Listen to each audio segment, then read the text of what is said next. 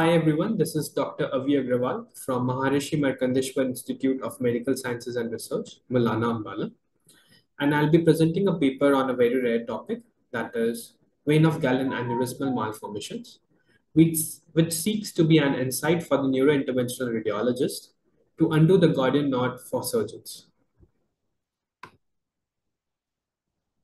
Coming to the abstract of the paper, and vein of Galen malformations are a very rare and unique entity which forms the congenital malformations of the cerebral vasculature. They are due to the arteriovenous fistulous connections of mishappen arteries in brain with a persistent embryonic precursor of the vein of Galen, which is called the median prosencephalic vein of Markowski, instead of connecting with the capillaries. So we'll be reporting two cases today. The first case is that of a middle-aged man with intractable occipital headache. And the second case demonstrates the antenatal diagnosis of vein of Galen malformation in association with ventriculomegaly and cardiomegaly in routine antenatal scan at 30 weeks of gestation in a twin pregnancy. Considering the rarity of these lesions, there are very few studies that have been able to adequately diagnose VOGM. So this makes the study very essential, radically essential for continuing developments in the diagnostic aspects of diagnosing and managing these lesions.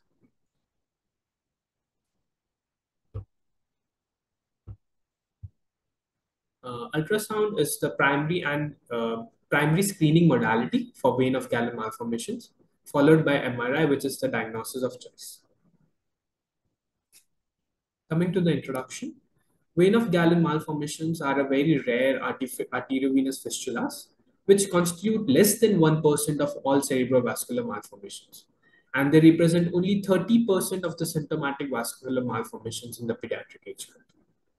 These lesions can be characterized by the presence of arteriovenous shunts, keeping median prosencephalic vein patent, causing high flow pressure related aneurysmal dilatation in the midline, forming a large venous pouch just behind the third ventricle.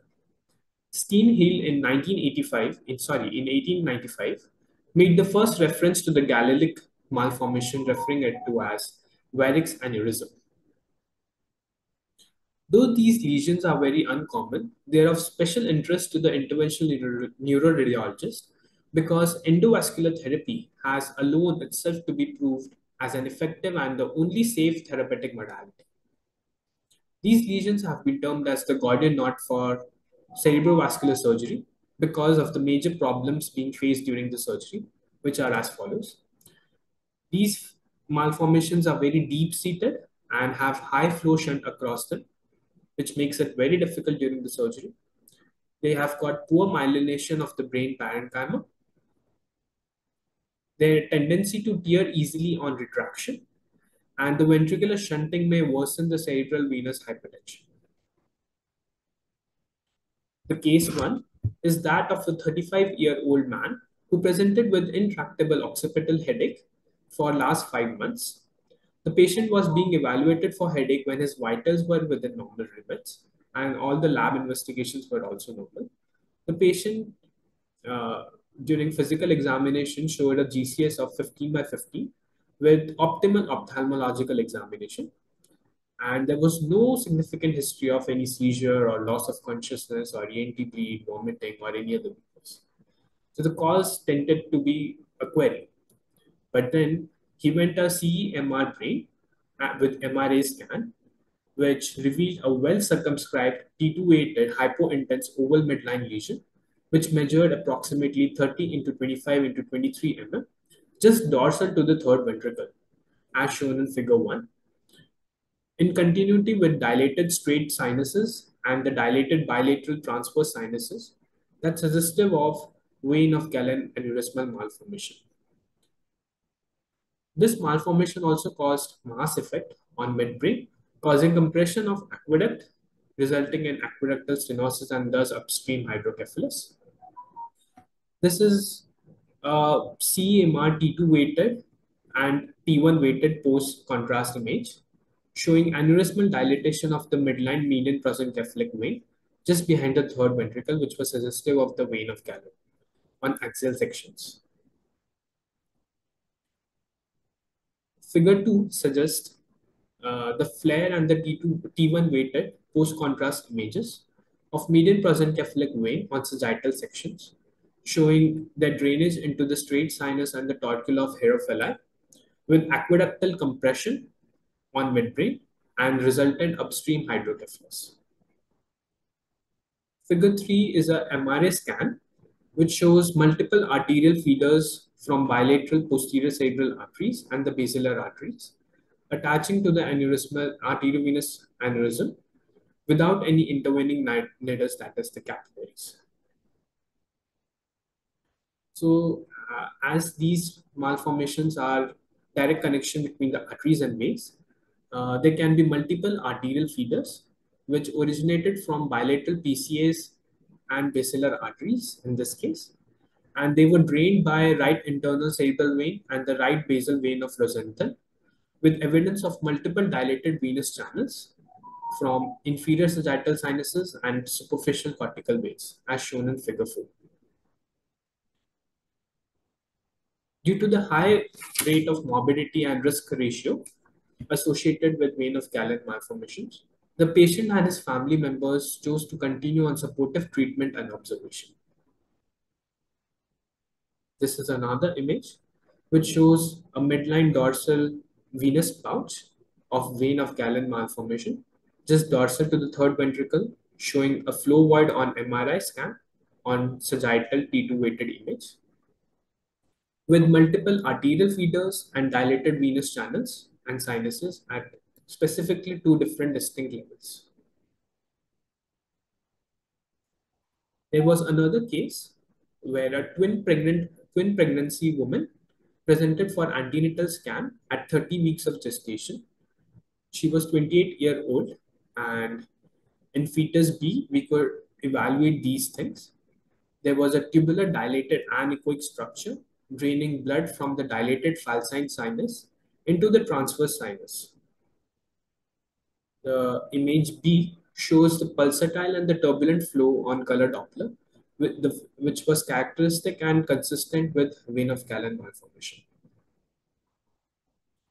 So on transabdominal scan of fetus B, neurosonographically, it was revealed that a tubular dilated anechoic structure was coursing from the splenum of the corpus callosum towards the cisterna magna, showing a pulsatile and turbulent blood flow, draining the dilated falcine sinuses and the torcular halophila into the dilated transverse sinuses, which was suggestive and consistent with vein of Galen aneurysmal malformation, with mild cerebral ventriculomegaly as the association. Cross-section of the fetal B chest showed slightly enlarged area of fetal heart in relation to the area of chest, which was suggestive of mild cardiomegaly. These findings of cerebral venous hypertension and cardiomegaly were consistent with vein of Galen, for which counseling and neurosurgical consultation of the parents was done. Coming to the discussion of the paper, development of the telencephalic choroid plexus is accompanied by simultaneous differentiation of the transit venous structure, which drains these choroid plexuses and has been designated as median prosencephalic vein or the primitive internal cerebral vein. By the 11th week, there is formation of paired internal cerebral veins, which annexes or drains the venous drainage of these choroid plexuses. Formation of these internal cerebral veins results in regression of the median prosencephalic vein, which was the primitive structure, except for its most caudal part, which joins the internal cerebral veins to form the vein of Galen. There's a flowchart which we have drafted explaining the pathophysiology of the vein of Galen malformations. So what happens is normally the developing internal cerebral veins, they annex the drainage of the fetal choroid plexus and the medial prosencephalic vein regresses. However, after birth, there is high pressure from the arteries communicating with the venous system directly in case of these malformations, as the capillaries are lacking. And after birth, there is exclusion of the low resistance of the placental circulation as well. There is a resultant abrupt increase of flow across these malformations, resulting in vein of Galen malformation or the patent median prosencephalic vein. So this abrupt increase in the flow across this arteriovenous malformation is can be due to three main reasons, being restriction of the venous drainage, or there being a decreased diastolic pressure in aorta, or a compensatory increase in cardiac output to maintain the perfusion. So, restriction of venous drainage could be due to poorly developed venous drainage system, or the secondary venous stenosis, venous occlusion, or a high flow of AV shunt. This all results in a cerebral venous hypertension. This system of creating a hypertension at the cerebral venous level causes the main neurological effects. So we'll be classifying the pathophysiology into the neurological effects and the cardiological effects. So cerebral venous hypertension causes the neurological events which being cerebral edema, hydrocephalus, microcephaly, hypoxia, headaches, seizures, intracranial bleed, and subarachnoid hemorrhages, focal neurological deficit, and many more. There can also be a progressive cerebral parenchymal damage from the venous hypertension or hypoxia, which may lead to mental retardation, cognitive impairment, and delayed milestones or failure to thrive. There can also be a collateral drainage into cavernous sinuses as a compensation, which can lead to increased flow in facial veins and pterygoid venous plexuses, forming their prominence and epistaxis or proptosis. If there is a decreased diastolic pressure in aorta, or if there is compensatory increase in cardiac output to maintain the perfusion, we'll have the features of cardiac manifestations, which being um, pulmonary hypertension, high output cardiac failure, and cardiomegaly. There can also be reduced subendocardial or coronary flow, leading to myocardial ischemia. And if there is excessive flow across the pulmonary circulation, it could lead to pulmonary hypertension. There will also be increased venous return in compensation to the increased cardiac output, which may lead to more shunting of blood from right to left side, especially across the patent ductus arteriosus and the patent foramen vein, leading to cyanosis. So these were the pathophysiological features and their clinical manifestations. Principal feeders of the malformation are those that supply the tila choroida and the quadrigeminal plate. These include the anterior or the prosencephalic group, which consists of anterior cerebral, anterior choroidal, middle cerebral, and posterolateral choroidal arteries, and the posterior or the mesencephalic group, which consists of posteromedial choroidal, posterior thalamoperforating, quadrigeminal, and superior cerebellar arteries. There can be abnormal flow through the fistulas, which retards the normal involution of the embryonic vein, that is the median prosencephalic vein, and prohibits the development of the vein of Galen. This non-regression of median prosencephalic vein, which drains the shunt, lacks a fibrous solid elastic wall, and it lies free in the subarachnoid space, therefore ballooning out to a larger size, especially dorsal to the third ventricle. So coming to the modalities for screening and diagnosis of vein of Galen malformations. Ultrasound, it aids in the identification of vein of Galen, especially in third trimester, and which being a modality of choice and the only modality to screen in antenatal females. And it helps in differentiation from other non-vascular space-occupying lesions, along with assessing the status of the fetal cardiovascular system or neurological system. It demonstrates a sonolucent venous sac as a mass located posterior to third ventricle with pulsatile flow, and differentiates it from other midline cystic lesions, as it was in this paper as well. On axial brain CT, um, there can be features of cerebral parenchymal damage in the form of uh, diffuse cerebral atrophy, periventricular white matter hypodensities, and dilated ventricular system. There can also be well-defined multilobulated intensity enhancing lesions within the cistern of velum interpositum. MRI is the modality of choice for these malformations, demonstrating the precise location of this fistula and the presence of the nidus, maybe the arterial as well as the venous, and the relationship between different pathological components. MR angiography is used as a non-invasive tool, and it is an alternative to diagnostic angiographic studies. However, angiography remains the gold standard for the diagnosis of vein of Galen malformations, especially in evaluating small feeders supplying the fistula, as well as the dynamic aspects of the venous drainage of the normal vein and of this arteriovenous shunt. These malformations can also be associated with other syndromes, especially like Turner syndrome, blue rubber syndrome, supernumerary digits, hypospadias, and some cardiac manifestations like transposition of great vessels or aortic stenosis and right-sided aortic arch. This image shows the uh, ideal treatment which is being followed nowadays for vein of Galen malformations, which involves the embolization and the endovascular therapy, especially by a neurointerventional radiologist. So, a microcatheter is inserted and advanced up to the embolization site, where glue and other embolizing agents are injected into the vessels, causing their regression.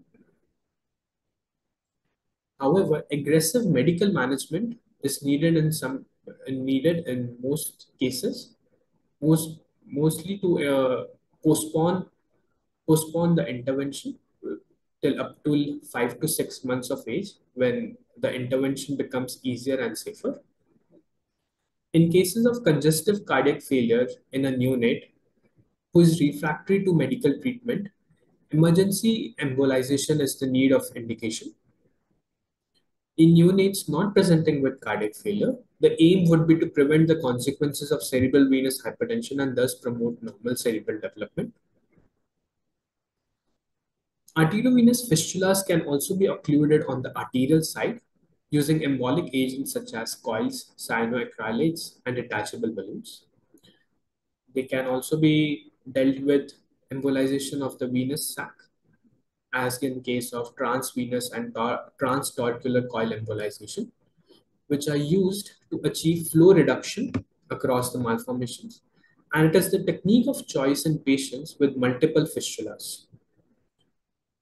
It results in retrograde thrombosis, obliterating the fistulas and thus the malformations.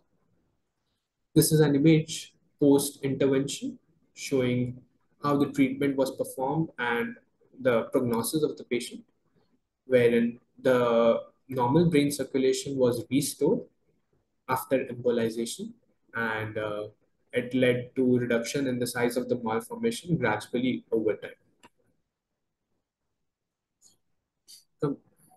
Concluding the paper, these entities, vein of Galen malformations, have a very varied and life-threatening clinical presentations with a characteristic, distinctive, complex angioarchitecture, which is very essential for their early diagnosis, especially for a caring physician who could understand the embryological and the pathophysiological aspects and manage these lesions appropriately. uh, Both in prenatal and neonatal period or at the time of definitive intervention, managing these lesions is of course challenging. Thus, in near future and even at current scenario, the role of imaging, especially as a neurointerventional radiologist, it is very essential in making these lesions potentially curable and helping the patients to have a better prognosis and low morbidity. Thank you.